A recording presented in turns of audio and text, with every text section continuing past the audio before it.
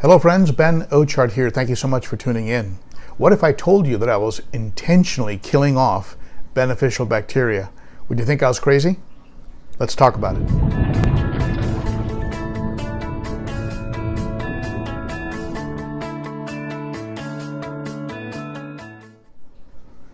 Thank you for tuning in, and if you're like me and like to always be learning about taking care of fish and ways of doing a better job at that, why don't you click on that sub button if you haven't already, and also that bell so you get notifications of when I'm dropping new material.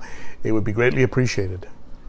So what I'm doing is gradually shifting the beneficial bacteria from filters to the decor in the tanks. And I'm not doing that in a drastic way that's going to shock the system. I don't want the fish to all of a sudden have to endure some kind of a new cycle or an ammonia spike. Instead, what I'm doing is each time that I service a filter, I'm taking one aspect of the filter and washing it in tap water. And that way that sort of kills off the beneficial bacteria, or certainly greatly minimizes the beneficial bacteria in that. For example, let's say you have a 3-tray canister, and in one of those trays you have all sponges.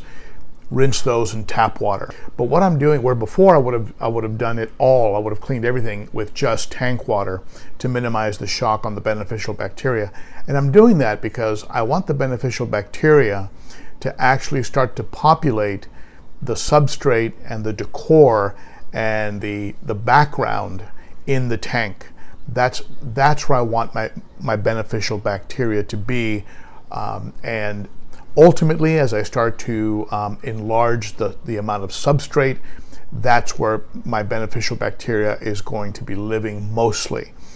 Then those areas can be, for the most part, left alone, except during times when they need to be clean. But I'm not going to be doing very, very deep vacuuming. I'm just going to be vacuuming on the surface, also using power heads to move detritus to the intakes of filters. But on a gradual basis, I'm going to be shifting over beneficial bacteria to the interior of the tank and relying less and less on filters, and using those filters more for polishing the water with the removal of particles. So what are your thoughts about that? Are you running your tank in a similar fashion? Do you think I've lost my mind? Share your thoughts below. I'd like to hear your what you think about this. If you're doing something similar, if you've heard about something like this, I'd like to hear what you have to say about it. Join me on Saturday for Cichlids and Coffee live at 10 a.m. Pacific time, and we can talk about it some more there in a live format. All right? So thank you so much for tuning in. Be sure to hit that sub button and the bell if you haven't already, and I'll see you on Saturday. Thank you. Bye-bye.